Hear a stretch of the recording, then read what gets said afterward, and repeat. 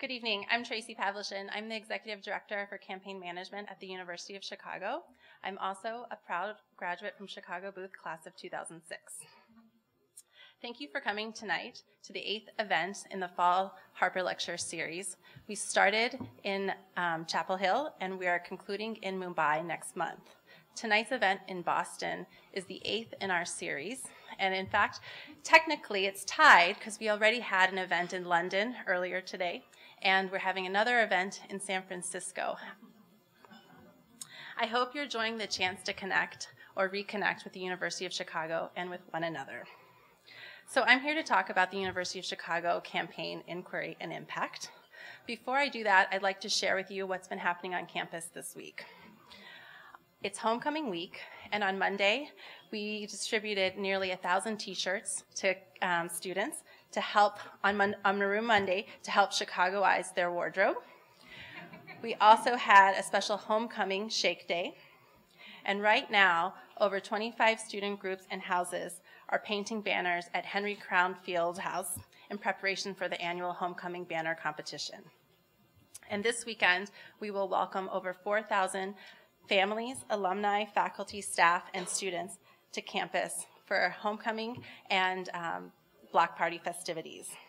And while you can't attend in person this year, I hope you'll consider returning to campus next fall to join in the fun. These activities and many more are planned for this fall to help celebrate the university's 125th anniversary. Our university was founded on the basis of philanthropy, and the University of Chicago Campaign Inquiry and Impact honors this milestone and tradition.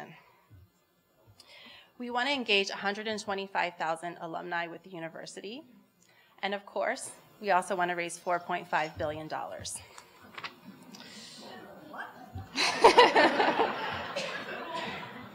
I'm pleased to share that so far we have raised $2.7 billion towards this goal and engaged nearly 56,000 alumni who have made a donation, attended events, volunteered, or participated in social media channels.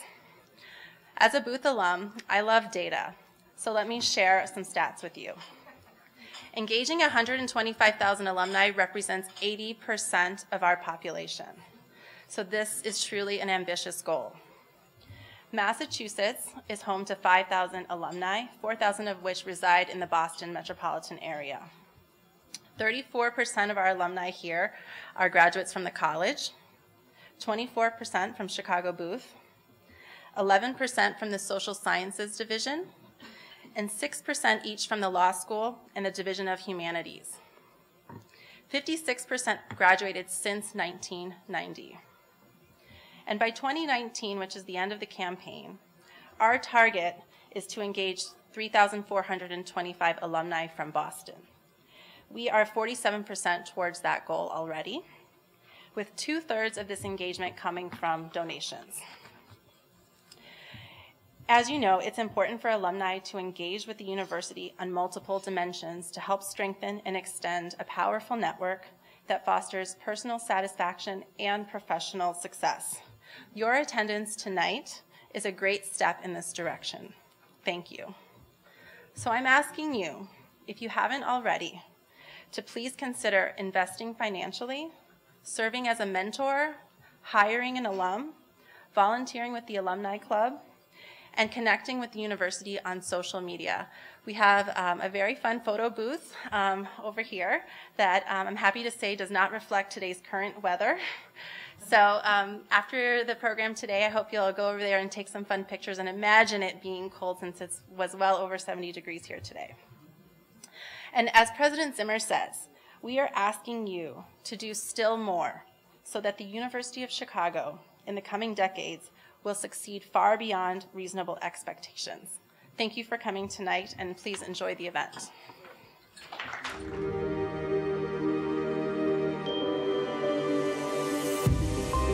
The University of Chicago is urban, global, courageous, unusual, phenomenal, rigorous, fabulous, outspoken, economics and pizza, pushing borders, invigorating, an intellectual crucible that pushes you to be your best every day. From its inception, the University of Chicago focused on rigorous, intense inquiry. It's defined everything about what the University of Chicago is today and what it will be in the future. The core curriculum is the symbol of who we are. Our mission is to get very talented students and to put them through a program of systematic, interdisciplinary training, and 4 years later, graduate Chicago intellectuals. I'll bring up a discovery that we've made, then I'll proceed to criticize my own discovery. It's through self-criticism you create a learning culture of critical inquiry. We aren't just talking at each other, we're listening. And at the end of the class, I may have a completely different perspective on the issue. Some excellent students over the years. They were very much my teachers. It changed my work. It just exposed me to a world of ideas. I was the beneficiary of a scholarship from the University of Chicago. I could not have gone to business school without that scholarship. I just feel so grateful that I was selected to kind of be among the minds and the intelligence and the incredible people. It's been the best experience of my life. I think supporting young people to pursue their dreams opens up the world to you. All we ask of anybody is that they do the same to the next generation. The university is really made by the people in it. Really very competitive. Very unruly. Seeing all the crazy, amazing things that they're doing. Curing diabetes, cancer. Innovation, more entrepreneurship, new ventures, new technologies. Really forces me to push for something beyond what I'm doing. In higher education today, the humanities are really in retreat. We really think that it's a responsibility to continue to foster growth of the humanities. The Collegium will allow teams of humanists from all over the world to tackle problems that society needs to deal with. The Institute of Molecular Engineering is organized around solving water, energy, health problems through designing matter from molecules up. Just solving one of all of these problems that we're working on would be tremendous. You're part of an intellectual community that attracts individuals who are intellectually fearless. That will bring together experts from different disciplines to help solve problems. We're exploring opportunities to create more portals for the community and people in the city to come into the university and both get some of the knowledge that we have, but also share their knowledge with us. Lots of people are skeptical about the ability to use social programs to prevent crime. What we've tried to do is to generate evidence that is so rigorous and so compelling that the most skeptical skeptic will have to acknowledge that there's really something here. 1 year of participation in the Youth Guidance and Becoming a Man program reduced violent crime arrests to these kids by over 40%, which I think really challenges the conventional wisdom that the only way that you can control crime and violence in the United States is through locking up millions and millions of people. And if you show the impact, it has global reach. Billions of people, not just millions, billions of people that you can get to. It's very important in a world which is becoming more integrated that you have these global universities. We now have a rather more ambitious global strategy with the same gold standard quality of curriculum and teaching. Students are going to want an experience of understanding other cultures because this is going to be the world that they are functioning in over the coming decades. Can we bring people, scholars, politicians, administrators from these different areas also together to discuss what's going on? To debate the big challenges facing the world. Human illness limits society, and accordingly, fixing that, addressing it, is hugely important. It's transformative. I had been diagnosed with metastatic or advanced breast cancer. The first thing Dr. Fumi Olopati said to me is, I want to find out more about your tumor so that I can personalize the treatment for both you and the tumor. The survival rate for metastatic diseases was 1 to 2 years. I really must say that I have survived the odds. I mean, I'm still sitting here, standing here 10 years plus. You know what? It's worth every day getting up and supporting patients like her.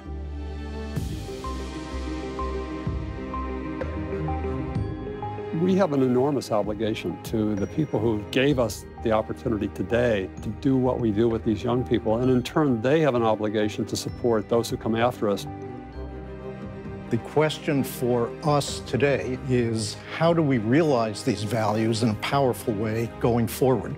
Together, we are spreading grace and humanity. Together we are thinking about ways in which you could have an impact on society. Together, we have the potential to change the way people think about urban problems. Together, we make amazing discoveries possible. It's part of our DNA. It's who we are. It's a big, big universe here. Ours is the university of great discoveries. Ours is the university of fearless inquiry. Ours is the university that develops ideas that change the world.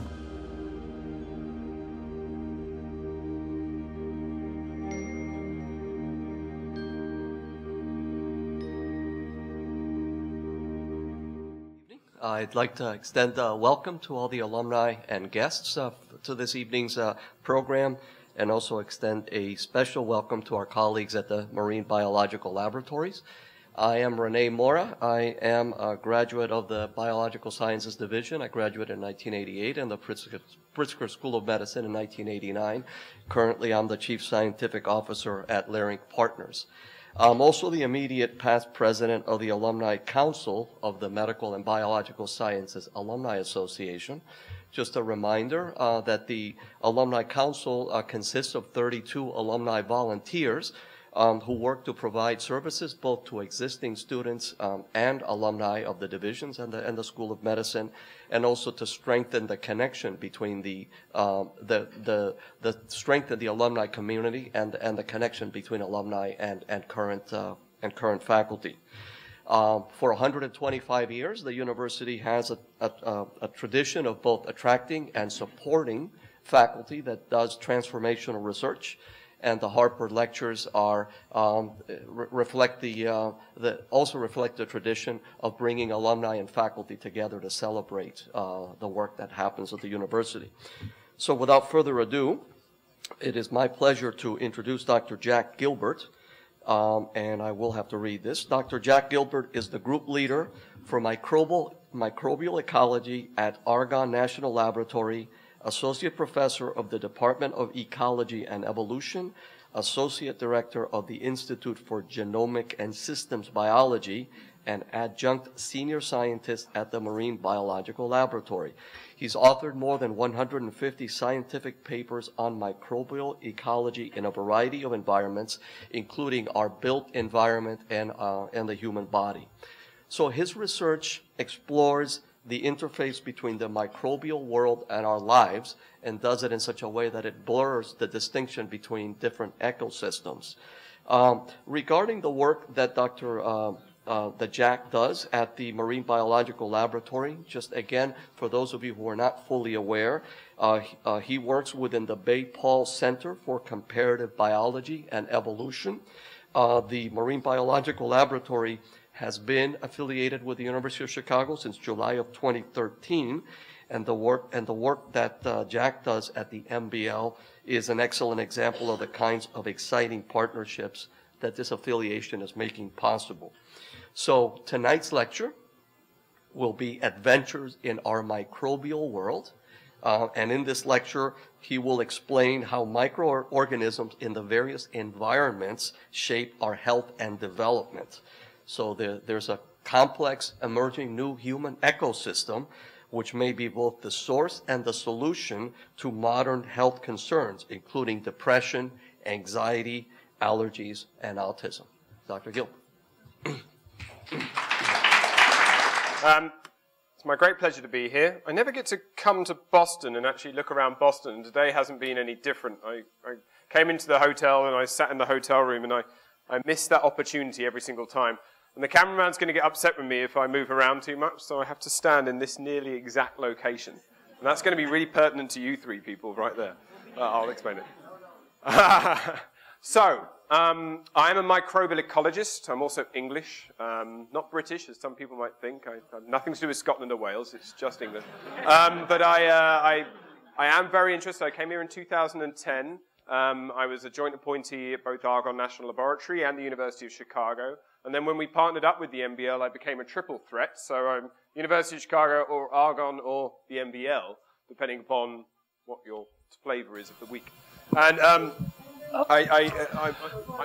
the MBL is actually a fantastic opportunity for me because I'm actually a marine microbial ecologist by training. I worked for a private consultancy firm in the UK before I came back into academia, and working with bacteria in the oceans. And so for me, when we acquired this, I was like, wow, this is awesome. We got the MBL. Not acquired, partnered. This is awesome.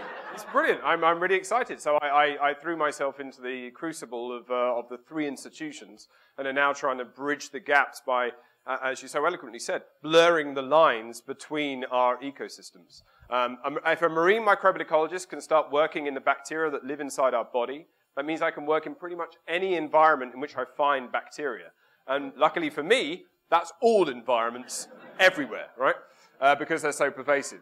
But the human body is still a fascinating ecosystem for me. It's an ecosystem which is fundamentally evolved in a sea of microbes. Okay, if you think about multicellular life crawling out of the oceans, that was about 400 million years ago, and Neil Shubin constantly reminds me that that's still an important fact I have to deal with. If you ever watch his show, by the way, it's brilliant, The Inner Fish. But these organisms that we call, well, these beings that we call humans, I often come from the microbial perspective, and you have to understand that for me, that's my fundamental level. Everything else is just blurry lumps of matter. But this lumps of matter has evolved in a microbial context, right? The body could not keep bacteria out. It could not keep viruses at bay. It was technically impossible for the organism to evolve mechanisms to do that properly. So it evolved techniques to integrate microbial ecosystems into its body, right? It evolved mechanisms such as innate and adaptive immunity, the brutal force approach of innate immunity to kill everything randomly, and the adaptive capabilities of adaptive immunity to evolve to look at the particular organisms it wants to kill and the particular organisms it doesn't want to kill, it wants to keep around. But the problem is, we've evolved those mechanisms because we were constantly being bombarded and exposed to many, many different forms of bacteria, many different forms of viruses. But now in our modern world, we've reduced that exposure. And then what we're looking at now are the ways in which that disruption of our interface with the environment has somehow impacted our health. And we're seeing it all around us, and in many people that you'll know who have food allergies, who have neurodevelopmental disorders such as depression and anxiety, autism, Parkinson's. These are people who have potentially had a triggering event through a disruption in their microbial cells. Now, we have 100 trillion of these bacteria living inside us. That's about 3 pounds of bacterial biomass, most of it centered here in your gut. And that's the same weight as your brain, bear in mind. You've got the same weight of brain as in bacteria. And if you removed all those bacteria, you'd survive as long as you were kept in a little bubble, completely isolated from the rest of the world.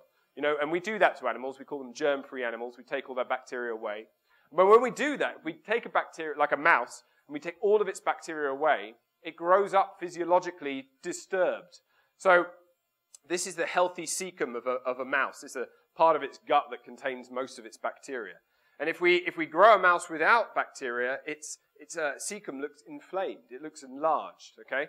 Its gut looks significantly different to the way it does when the bacteria are present. The removal of those organisms has caused physiological anomalies in the development of that mouse. And it's not just in its physiology, it's also in its neurology. Okay, I'll come back to that because that's cool. Yes, I did only prepare my slides. No. Its neurology is also a significant component of that disruption. This is a great example. This is an elevated maze. The platform is about 1 meter high, and either side of that platform we have a little box.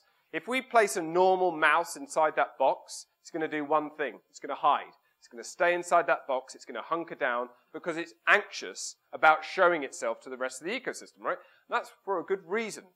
The mouse that stayed hidden didn't get eaten, and therefore it gave birth to more mice, and that progeny lived on, okay? And hence you evolve through selective adaptation, you evolve a mechanism of anxious activity, okay? If we take all the bacteria away from the mouse, and we've got a germ-free mouse, that mouse loses all that anxiety. That mouse then becomes neurologically disturbed compared to its natural phenotype, right? This mouse is no longer behaving the way it should behave in the native world.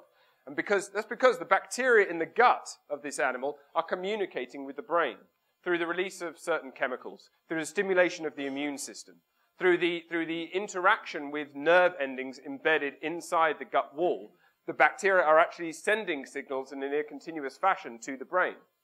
The part of your response mechanism to satiation after you've eaten enough food, you know, you're now full, is actually due to changes in the immune profile of your gut because the bacteria are now responding in a different way because the system's been fed. And that sends nerve impulses up into your brain, which changes your appetite, right? You're no longer hungry. But this is constantly happening. And when you have certain types of bacteria missing in this environment, it sends aberrant signals up to the brain and aberrant signals to the rest of the body, which can change the way the body's responding to this environmental stimulus. Okay, so in the mouse model, this is particularly prevalent. A mouse can be made to be anxious or made to be non-anxious based on the presence or absence of bacteria. But in humans, it's the opposite way around, right? Our native state's probably not anxious and severely, cripplingly depressed. But the absence of certain organisms may be inducing that state. And a lot of my research is focused on trying to uncover that mechanism by which the disruption of bacteria inside your body influences your potential depression phenotype.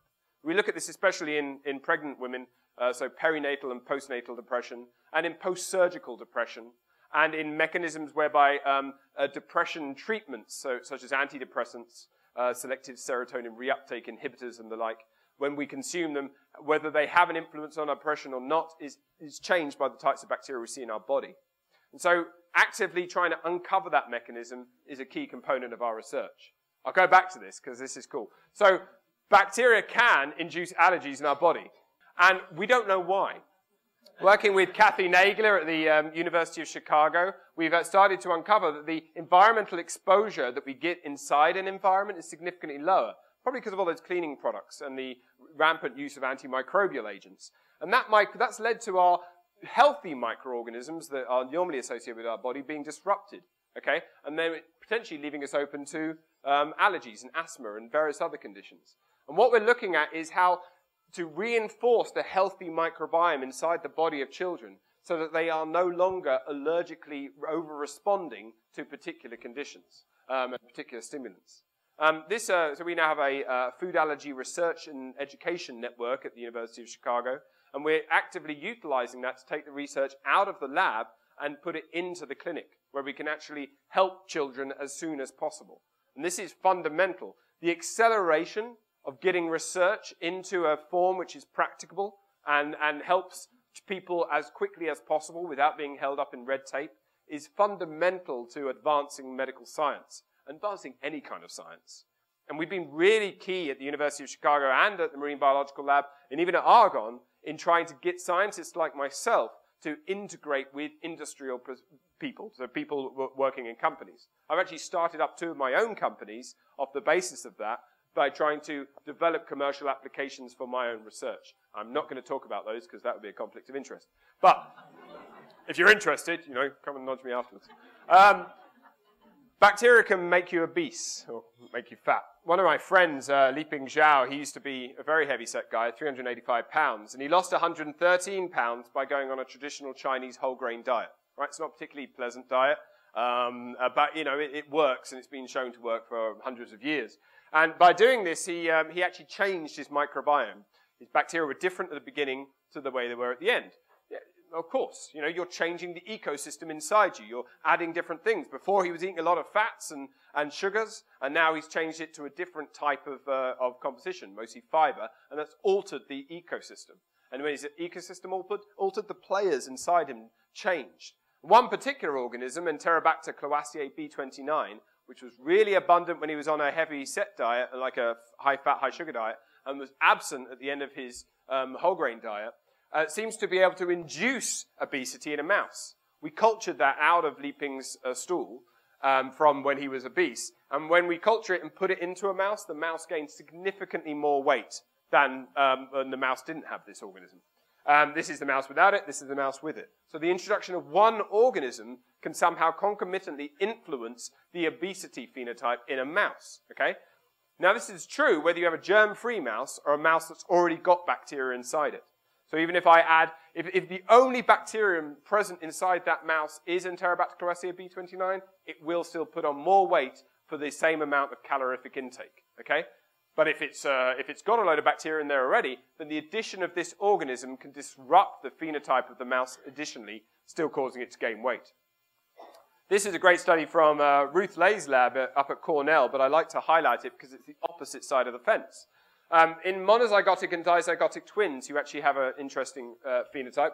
Monozygotic twins have a more similar microbiome. These are identical twins, a more similar microbiome than people who aren't genetically identical. It's not the way you think, though. These people aren't still microbiologically identical. They're actually microbiologically still unique. I can tell each one of those twins apart based on the bacteria living in their stool. And I can do that for every single one of you as well, and that will be important later. Yeah.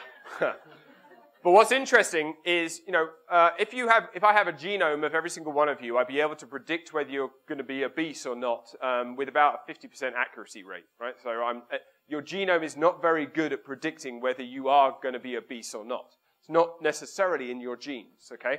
So you do have that situation where you have monozygotic twins, one of whom is obese and one of whom is lean.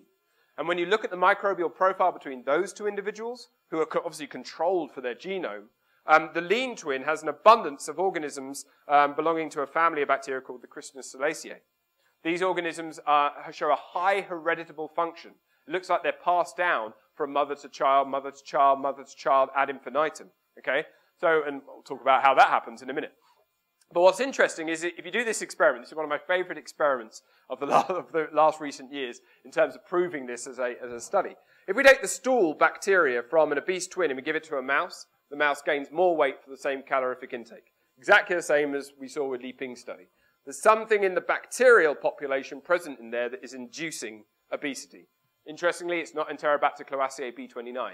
That's not the only fat-inducing bacterium out there. There's lots of others. What's interesting is if you take the same stool sample, the same bacteria, but you add Christnacella minuta, one of these organisms that shows a high propensity in lean people, the mouse won't gain weight. Christnacella minuta actively dampens down that obesity response. It protects the mouse from becoming obese on the same calorific intake. So one bug makes you fat, one bug makes you thin. You can get this bug, if you could put it in a bottle and sell it in Whole Foods, you'd make $1 million overnight. It'd be amazing. But it's not as simple as that, right? Actually, the probiotic market is entirely unregulated. Anyone who's interested in making some money. Currently, it's very easy to just put something in a bottle.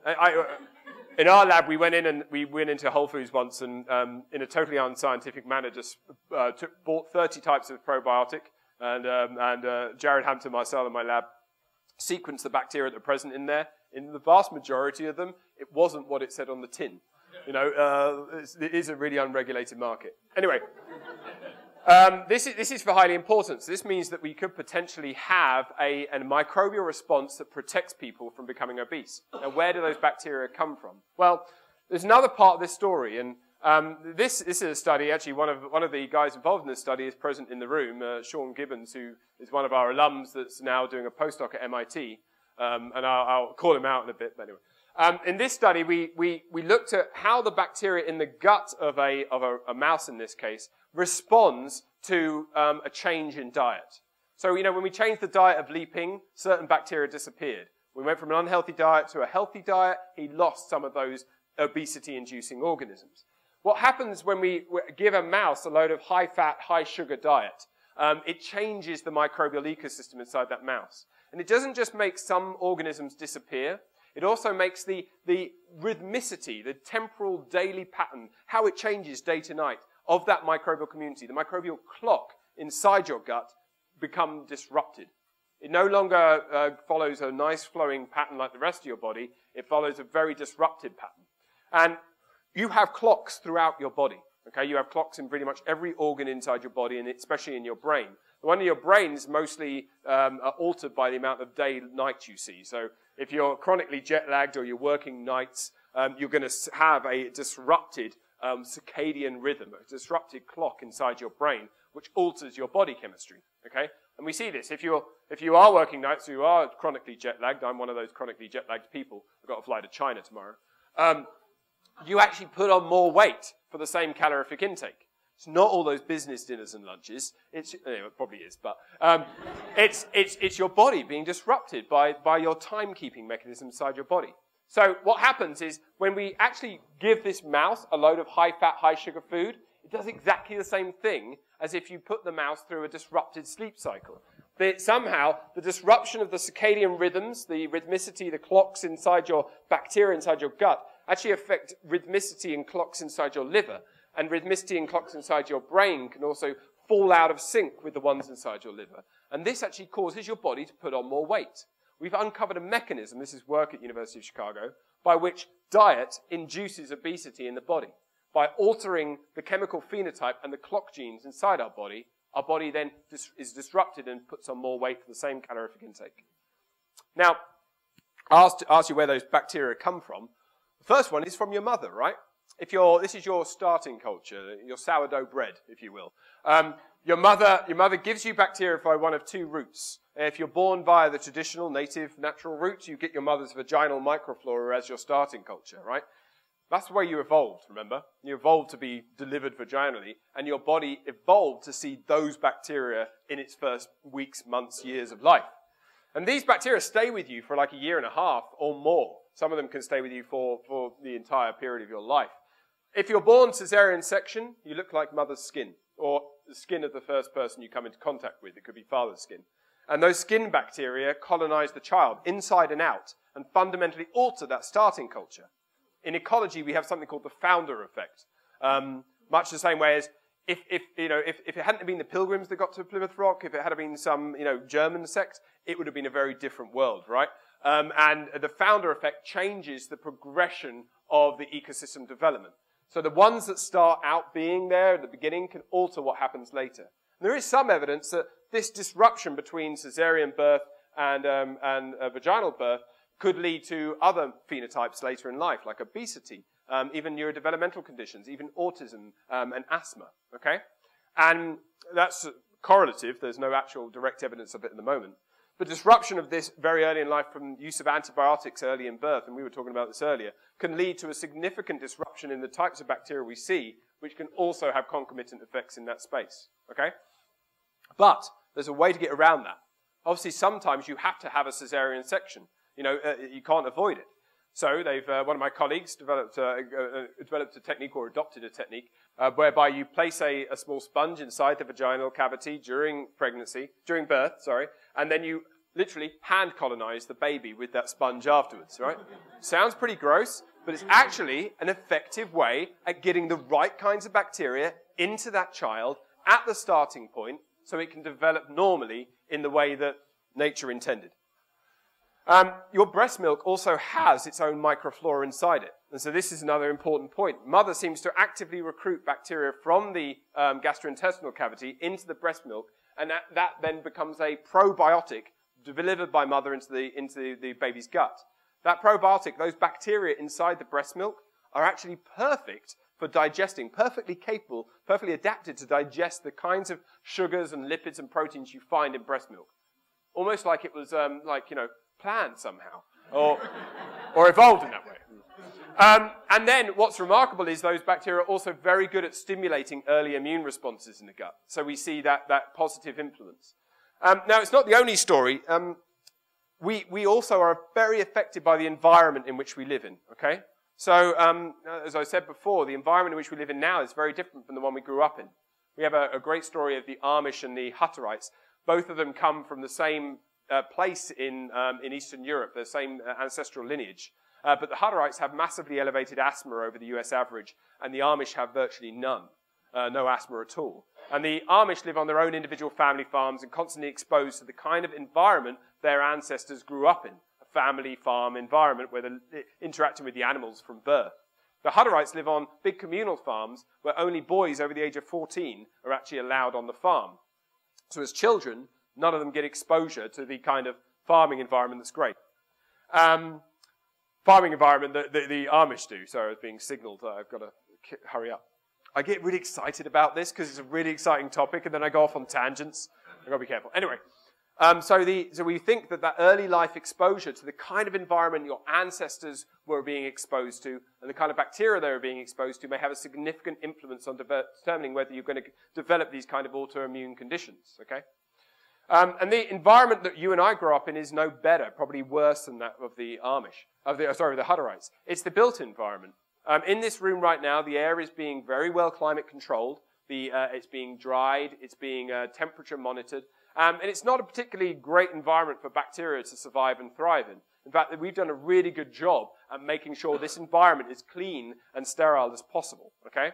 That can change sometimes with funguses, but when we look at the bacteria we find in this environment, it's mostly from people. It's mostly from people's skin. Even when we go onto the International Space Station, the bacteria we find up there are from the astronaut's skin, okay? And this is the environment in which we're bringing up our children. I took my first and second sons home, and I brought them into an environment where the only real microbial exposure they were getting inside the house was from the bacteria that were coming off of my skin and the mother's skin and their skin.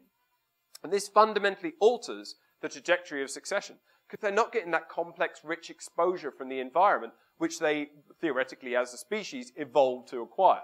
And so we're very interested in this built environment and how that microbial transmission may be affecting the development of people.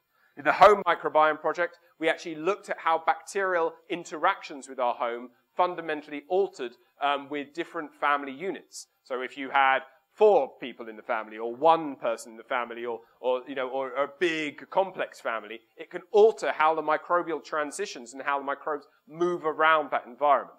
And that could fundamentally alter the development of people. But we found something even more interesting that I'm going to talk about right now, that the bacteria we left behind was entirely unique to the individuals. Take these 2 environments, the kitchen counter and the kitchen floor. This is time, so we took samples every day for 6 weeks. Is a family with 3 people and 3 dogs, 2 parents and 1 grown child and the 3 dogs. If we look at the kitchen counter, it's mostly person 3. There's no gender bias here, but it was the mother in the family, and she did spend a lot of time in the kitchen, okay? Apart from when she left for a while, and person 2's, we got an unknown blip, left for a while, and person 2's microbiome took off. That was the father taking over the cooking because he had to fend for himself. And this is highly important. We can actually identify those kind of activities. If we look at the kitchen floor, though, it's mostly dog, right? The dog bacteria are colonizing that surface. This is important. If you're an infant crawling around on the floor, that's going to be your exposure in an environment. And that might sound icky, right? Like dog bacteria are dangerous because dogs are smelly and dirty, and we should protect our children from those bacteria. I'm going to show you that's not necessarily the case. This whole idea has led to the concept of the microbial cloud. This is the bacteria we give off. This is Pigpen, and Pigpen gives off a lot of bacteria. If I walk, and I'm not allowed to walk, but if I walk like this, I'm actually shedding bacteria, around 32 million cells an hour, into my immediate environment. This blurs the line between your body and the environment you're living in, because you're constantly being colonized and shedding bacteria into this space, okay? And that means if you're sitting closer together, your microbes are being more interwoven. And actually, you guys are probably getting a lot of my oral bacteria right now, and I apologize for that. Sorry. Yeah, maybe, yeah. But it means that we can track people's behaviors, because as they interact, as they physically interact, it changes their microbial flora. So this is a young couple living with a lodger. These are microbial samples. The closer the dots are together, the more similar they are. And over here on the left-hand side, you can see that the young couple are very microbiologically similar, much more so than they are to the lodger. This is because the young couple are physically interacting, and they're exchanging microbes much more frequently than they are with the lodger. But the lodger is still more microbiologically similar to the young couple because he lives in the same space than he is to anyone else in our study. And we're utilizing this to develop new crime-solving techniques. Hopefully we'll find some criminals. But I don't know if this is the right audience. I'm English, I stay out of your politics. We actually went down, we've been working with the police departments around the country in very warm places like Florida and Hawaii, where we can go in the winter, in order to actively develop with the National Institutes of Justice and the Department of Justice the microbial fingerprint you leave behind as a technique. So we're currently funded by those organizations to work with the PD and with their forensic units to figure out ways, this is Jared Hampton-Marcel who works in my lab, figure out ways to capture the bacteria that are present on surfaces after a burglary has happened. We got 2 students to burgle this house, yeah, all right, and they're very particularly about time. And when the two students burgled the house, it wasn't a real burglary, we set it up. We then went in straight afterwards and we sequenced the microbiome of all the floors and surfaces which they may have come into contact with. And then what we did is we sequenced the microbiome of the residents and their cat, and we removed that signature of the residents and the cat from the stuff that was left on the floor. The residual microbiome we could find was human, and when we ran it against our database, which luckily contained our two students, we could identify each of those students with a 99.3% accuracy. But let's say they're not in our database. One thing we could uncover about those two students is they both drank heavily. Like 20 units a week. I don't know if that's heavy. It doesn't sound heavy, but anyway. And one of them took migraine medicine because both of those attributes, both those lifestyle choices, changed their microbial flora to such an extent that they left a signature of the microbes they left behind. Okay? So this is very important in trying to develop new therapies. Now we can map the microbial profile. This is my family. Very obvious. The feet interact with the floors and the hands interact with surfaces you touch with your hands. If we add dogs into that environment, it goes crazy. The microbial interactions are significantly more detailed. We know that couples that live with a dog are more microbiologically similar because the dog is promiscuously sharing microbes in a much more rigorous way. This led to me, we rescued a dog from Kentucky. He was in a kill shelter as a puppy. You think he's cute now? You should have seen him as a puppy. Anyway, we rescued him and he's now been sharing our microbes and sharing them around our environment in a rigorous way. And this is a good thing, right? That kid crawling around on the floor, getting that microbial exposure from the dogs, may actually be picking up particular dog bacteria, such as lactobacillus, which when entered into a mouse model at least, show a significant capability to ameliorate the conditions of asthma. These mice do not show as much wheezing when they have this bacteria present in their intestine, because the intestine is linked to the rest of the system, okay? Everything starts here, my mum told me. We're working in a new $800 million hospital at the University of Chicago to try and apply these same techniques. And we're uncovering ecological trends between before the hospital was operational, there's a hospital in blue over here, and then after the hospital was operational. These are floor patient samples from all across this environment. And we see a significant alteration of that relationship. And that changes the way we view hospitals. I'm not going to go into that right now because she's indicating to me, but we're putting microbes in your medical records. We're actually actively encouraging people to collect their microbiomes, and we're developing at the University of Chicago and Argonne sensors which actually help us to track people in real time and help them to track themselves. An American gut, and British gut for me. I said British, should say English, damn. Anyway, American gut was developed by us as a crowdfunding routine with other partners from around the country to actually actively allow people to have their microbiome sequenced for $100. And that data goes into a public repository which is being used by clinicians and scientists around the world to contextualize their microbial profile. And utilizing this information, we're actually able to start designing specific personalized therapies to treat certain conditions. This kid, he's a boy, he has crippling food allergies. And so his family came to us and we sequenced their microbiome in detail. And we identified bacteria present in the dad, the mum, and the daughter, the sister, which were significantly elevated in those guys and completely absent in the child. And so what we started to do is take those organisms, culture them up, and put them into a personalized probiotic from the parents, and we're now introducing them into the son. And so far, this son's food allergies have been significantly ameliorated. So we are trying to use this information to develop these personalized therapies. And I'll stop there.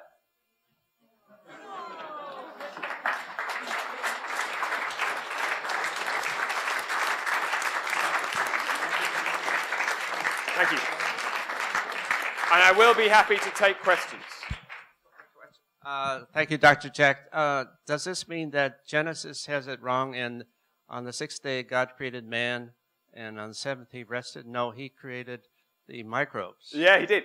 I wish bacteria were present in the Bible. It would make everything so much easier to deal with. But somehow in the almighty hand, he forgot to mention anything about that. Ah, they shall, the meek. The bacteria are the meek. That's awesome. They are. They're the smallest organisms. They're actually, if you take all the bacteria and viruses in the ocean, they actually weigh about the same as 178,000 blue whales. So, I mean, it's a lot of biomass out there. They're the most abundant thing on Earth. Yes? So the conventional wisdom used to be that asthma was grossly overrepresented because their environment was so dirty and so on. But that doesn't seem to actually quite. It doesn't fit within. It's way more complex. I mean, we definitely do see an elevated level of asthma recruitment in populations where children are close to roads or large areas where you get a lot of particulate matter in the air. Do you want to comment on that? Yeah, but with regard to asthma, right, there's also evidence that in populations that have moved from rural to urban areas that reduced exposures to, for example, parasites. Yes. Absolutely. And, you know, when I say to people that if you brought a dog into your home with your newborn child, that would potentially reduce the amount of asthma, they panic about that as well, because conventional wisdom says dogs actually induce asthmatic attacks and induce wheezing from their fur and from their skin cells. And this is probably because those children are already inappropriately set up. This is very important. So we're actually trying to develop techniques to introduce the right kinds of bacteria back into children, again, at UChicago and at the MBL, to try and find out which bacteria they're missing and then introduce them back in. There's a couple of papers recently that have shown you just need 4 organisms in a small cohort of people. 4 organisms will protect you against the development of asthma. It's a bit more complicated than that, though. Oh. Yeah. We just don't know. We've actually looked into this problem because when we speak to the FDA about this, they want to know that dose-dependent response for the treatment. And we're looking into those problems for every single condition we deal with. It might have to do with whether we incorporate parts of the genomes or whatever of the bacteria or whether it's them acting on their own. It's rare that we are actually accumulating bacterial genomic DNA into our own genome. It's them usually acting on their own. I'll let these guys do it, because otherwise I get like favoritism. Yeah, this may have already been asked, but I guess my question is, if I have the right bacteria inside of me, does that mean I can eat whatever I want? No.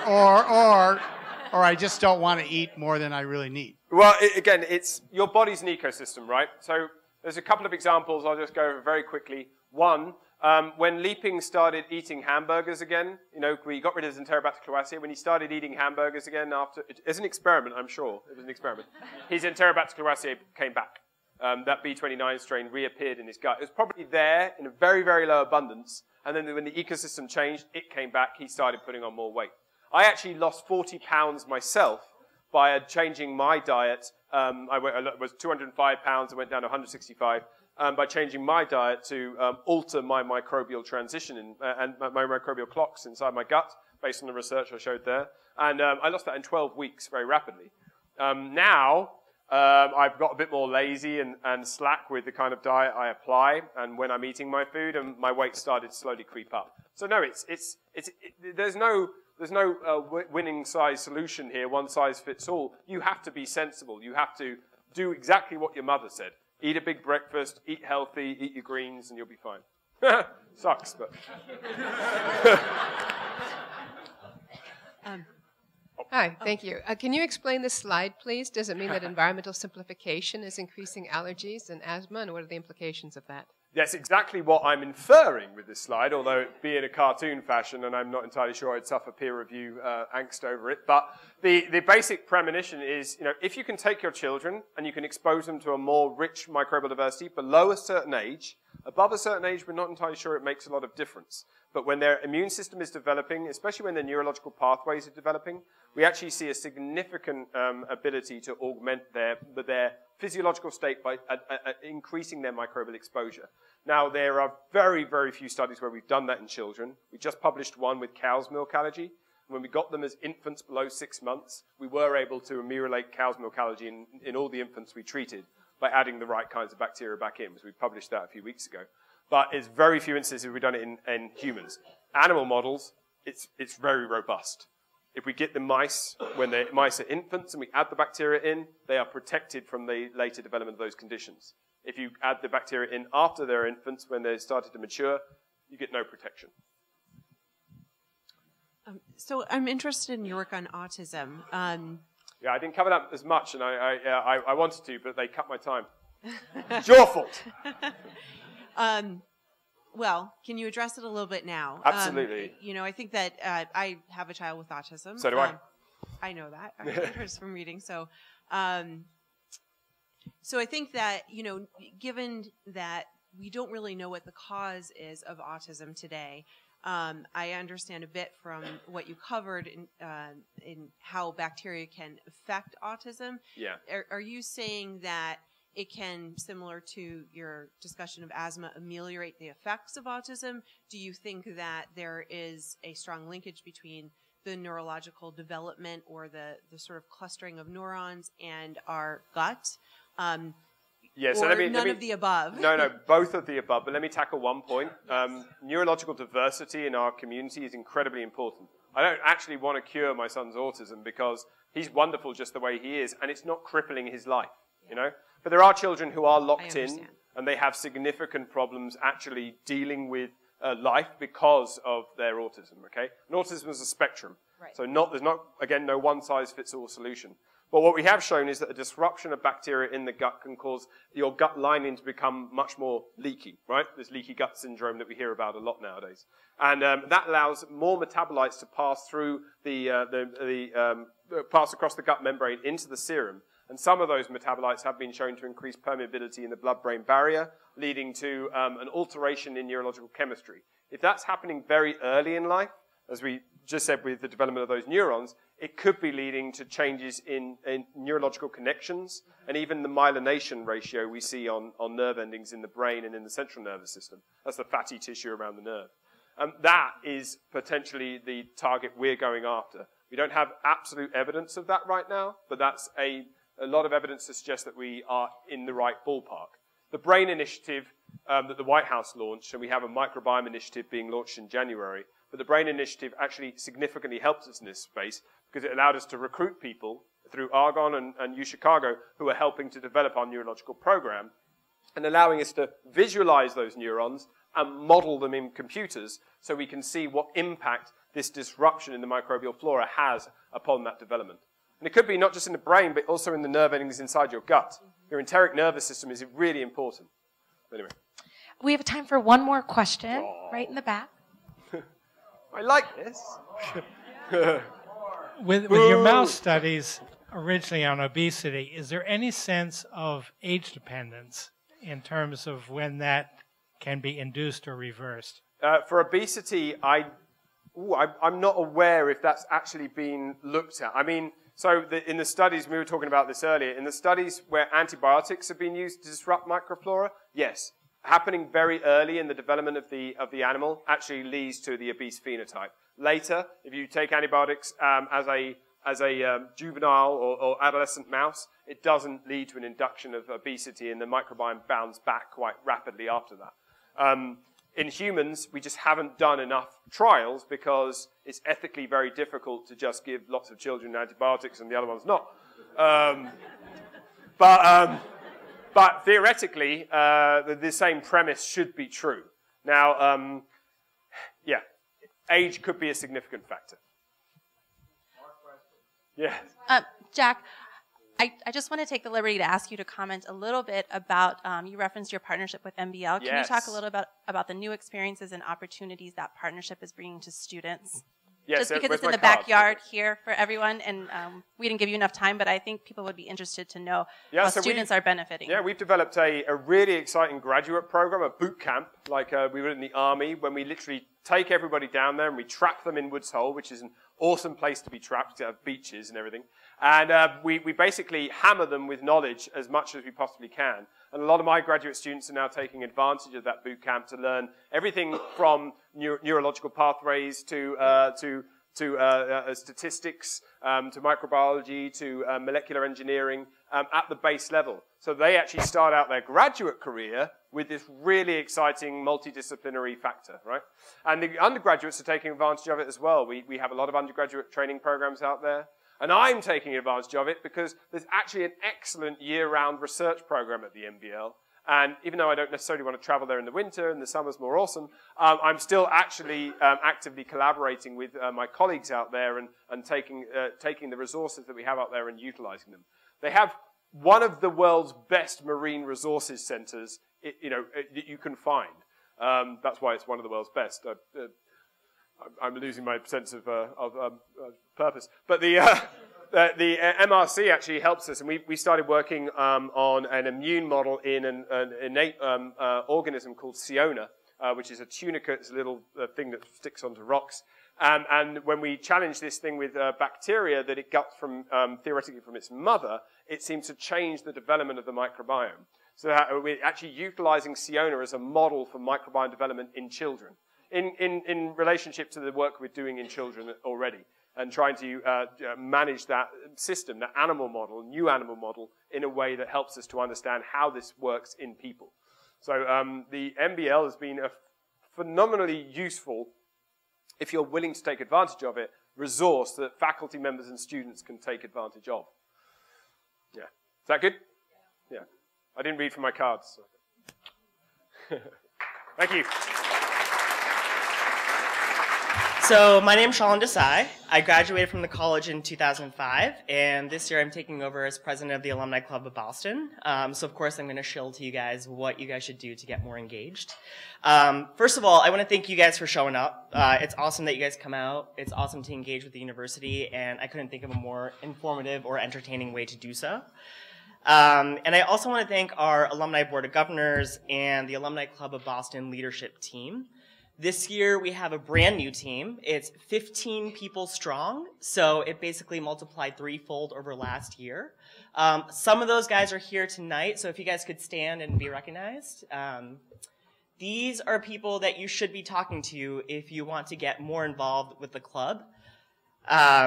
We'd love to see more at events. So the Harper isn't the only thing that we do. We do a lot more. And since we're a volunteer-led club, we can make it into anything that we want.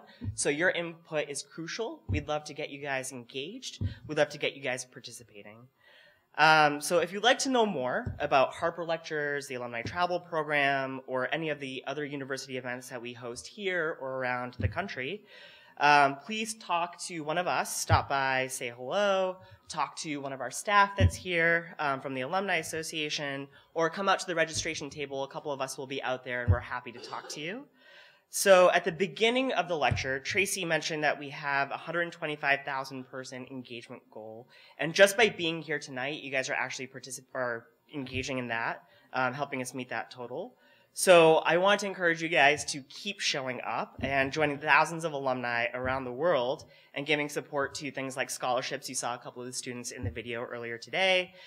New inquiry, attending events, coming up with events. So if you got some ideas, please talk to me. Or leading reunions and so much more. So a couple of things that I want to shill out to you guys that we're doing over the next couple of months. We're doing fun stuff, educational stuff. On November 4th, there's a wine tasting at Urban Grape that's in the South End. We're doing our career month on November 18th. So if you are going through a career transition, or if you want to polish up on your skills, or if you want to network with other alumni in the area, I definitely encourage you guys to do so. It's at the Omni Parker House. There's a new Flux exhibit at the Museum of Fine Arts, and it's actually curated by somebody who graduated from the University of Chicago. She's a senior curator at the MFA, and she's actually going to be leading the tour, so we get the inside scoop of what's going on there. And if you're planning really far out ahead, in January, we're actually going to be talking to the assistant general manager of the Celtics, and he's an MBA from the University of Chicago. And he's an he deals with numbers. I wrote papers. I don't know. So he's going to be meeting us at the TD Garden, and he'll talk to us, and we'll watch a Celtics game together. So all of these things you can find out on our specific website, UChicagoBoston.org. If you guys are in the area, if you have the physical address in Boston and it's not updated with us, please make sure that you update it so you get all of our emails. We have a Facebook page. All you have to do is Google UChicago Boston Facebook. You'll find us. Soon we're going to have an Instagram account so we can just embarrass you guys by taking pictures at events and posting them. So all these things are happening. It's a really exciting year. We're here to make it happen. We hope that you guys will too. So thanks for coming out.